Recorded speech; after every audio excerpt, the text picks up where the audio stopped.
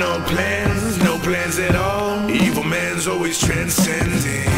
Fighter like sheep, swallow everything. Always simpletons or pretending.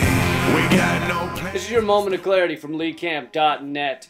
People have wanted to know for the past 6 months or more, what is Occupy doing now? Does it really matter at all? It's like Lindsay Lohan. It was so big and now it's nothing but a massive global movement consisting of millions of people in thousands of cities with no defined leader, structure, or propaganda head that changed the conversation across America, protected countless homeowners from eviction, created a worldwide online community of people who don't take no shit because they give a shit about unfucking the world. It's nothing but a movement that is helping hurricane victims where the federal government falls short and eliminating the life-crushing debt of hundreds and possibly thousands of people. But besides that stuff, what have they done for me lately? They don't wash my car, they don't take out my trash, they haven't burnt down the White House. What the fuck do they do? It's really a pity Occupy hasn't lived up to everyone's expectations of a spontaneous global leaderless movement. Maybe next time we'll bring goodie bags. Well, I take that back. We already have the goodie bags. Inside, you won't find a plastic transformer or a neurotoxin Barbie. Instead, you'll find debt forgiveness.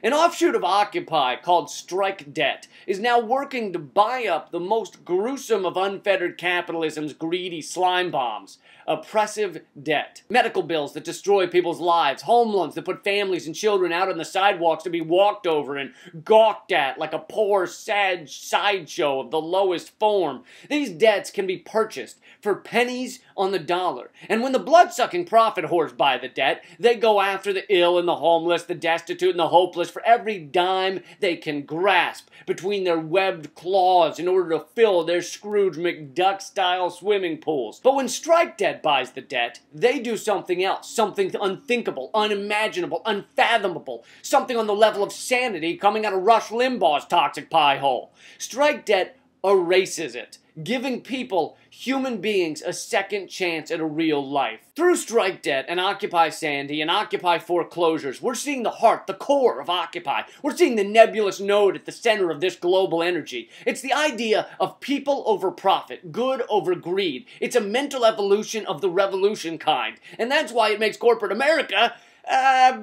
feces themselves. And I think this is where Occupy should continue to head. It should keep helping people for free in a world that claims that anything done without a profit is a fool's errand performed by an errant fool. Occupy should set up free medical clinics in the middle of towns, free dental services, debt advice, food and clothing, and possibly even hand jobs. And then when the cops come to shut down the occupations, to shove their public good down our throats with nightsticks, they'll have to arrest the evil villains providing free medical care, the sinful freaks stacking clothing for the cold, the devious, malevolent, foul hippies feeding the hungry. Let the negligent media come down and report on the police knocking over pots of soup and handcuffing nurses.